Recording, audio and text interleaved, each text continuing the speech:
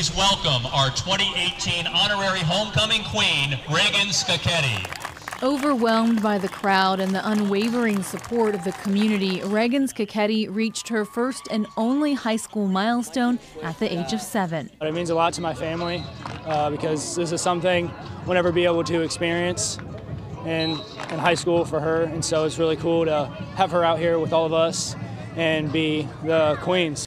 When she was 2, Reagan was diagnosed with an inoperable brain tumor, leaving her family out of any life-saving options. There's no treatments left at this point, so we're at the stage where we just have to allow this to take its course and just pray for mercy, you know, just pray for more time.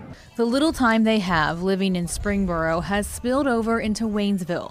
Reagan's cousin Anthony is the quarterback for the Spartans. He convinced his fellow players to wear purple for Team Reagan. So the community's really rallied around us.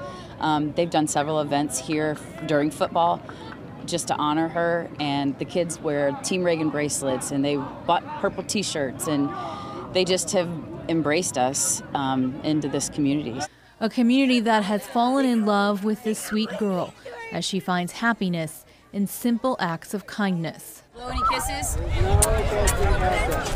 Daddy, I do want to give out hugs. You want to give out some hugs? Right, all right. I have a hug for you and you. We took full advantage of Reagan's offer, hugging it out, hoping and praying for a miracle.